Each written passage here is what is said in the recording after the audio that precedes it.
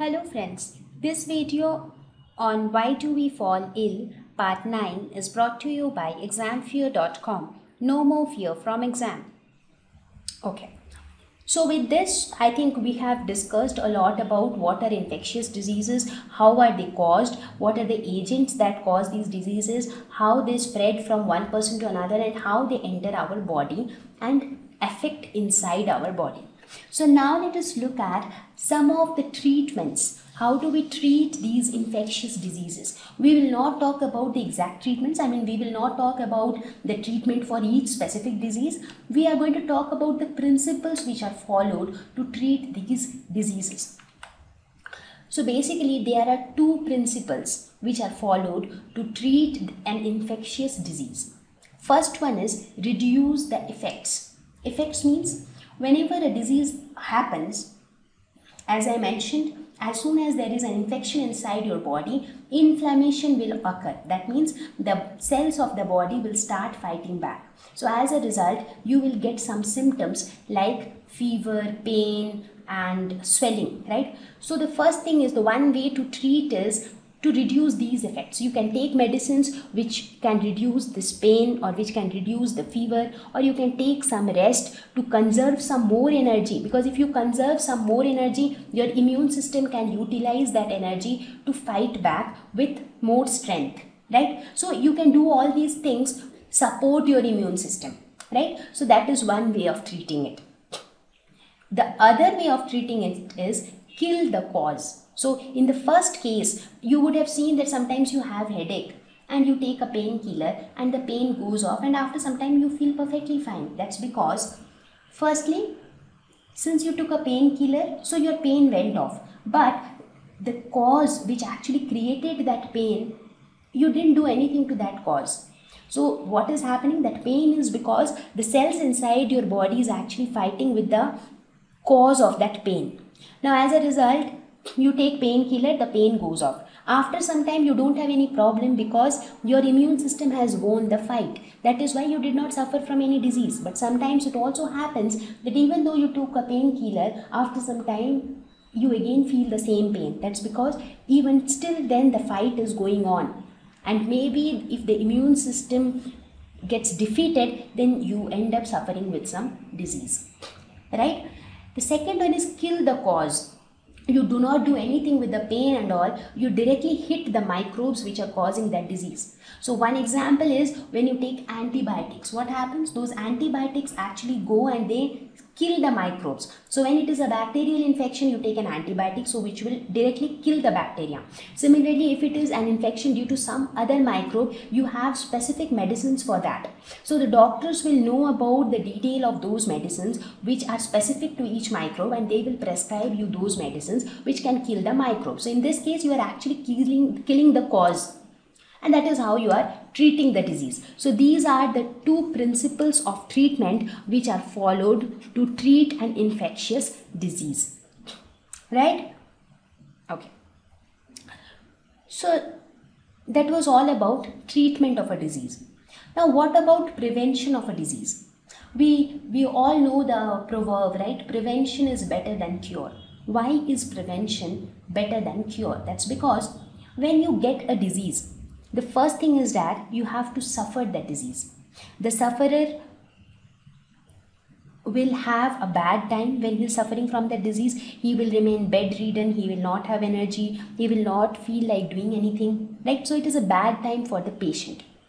At the same time, the disease can have, if it is a major disease like typhoid or tuberculosis or things like that, so even if the disease is cured, the patient will remain weak for a very long time. So he will take a very long time to come back to a healthy state. Sometimes they do not even come back to a very good health, right? So there are some major setbacks.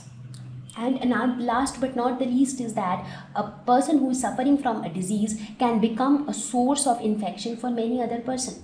Suppose if one person is suffering from typhoid, there is a good amount of possibility that he can spread the disease to many other persons. So that is why it is always better to prevent diseases. Now what are the principles to prevent diseases? How can we prevent infectious diseases? Now again, there are two ways of preventing diseases. One is a general way of preventing disease. That means any kind of infectious diseases can be prevented. And the next one is specific ways of prevention. That means these ways of prevention are very specific to a particular disease. So since it is very specific to a disease, so they are called specific ways of prevention. The first one, they are general to all infectious diseases, so they are called general ways of prevention. Now, when we talk about the general ways of prevention, the first thing is prevent exposure to microbes. That means try to avoid ways by which microbes can enter your body. Now, how can you prevent these? You can prevent the exposure to microbes only when you know how microbes can enter your body. So while we were discussing about the means of spread, we talked about the ways how microbes can enter your body. It can enter your body by direct contact with somebody, by through air, through water. So what all can you do? Avoid overcrowded living conditions. So if it is overcrowded, that means there are too many people living in a small area. Now when there are 10 people living in a very small area, if one of them gets cold and he starts sneezing or coughing, what will happen? There will be high chances that you will get that disease because it is overcrowded. And as I mentioned in that slide, that when a person sneezes, the area around him, even up to a distance of 4 meters, it is all infected, right? So if you live in a very overcrowded area, there is a good amount of possibility that microbes will enter your body. So you should avoid overcrowded living conditions. Clean drinking water.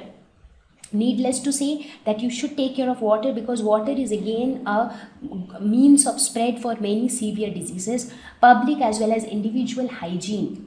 This also I mentioned in the very first slide, because if you maintain cleanliness in your locality, if you maintain cleanliness in your life, it will prevent microbes. Because when these mosquitoes which causes these diseases like malaria or Kala Azar, they generally breed in stagnant water. So if you keep if you store water at a particular place for a very long time, you will see insects, flies and mosquitoes coming there, right? So you should prevent all such things.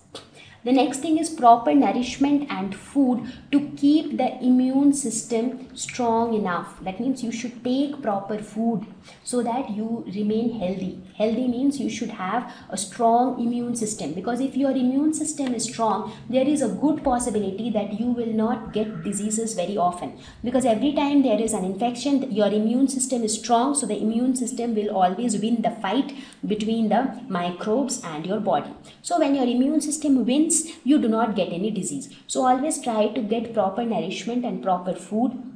Try to do some exercises and yoga, because all these things actually help you to build a strong immune system. Right? So now let us look at the specific ways of prevention. How can we prevent some specific diseases? So one of the most important ways is vaccination. So we will talk about vaccination in the next few slides. What is vaccination actually? Thank you.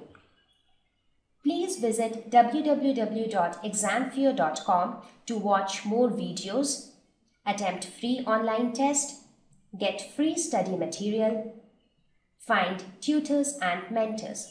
Thank you once again.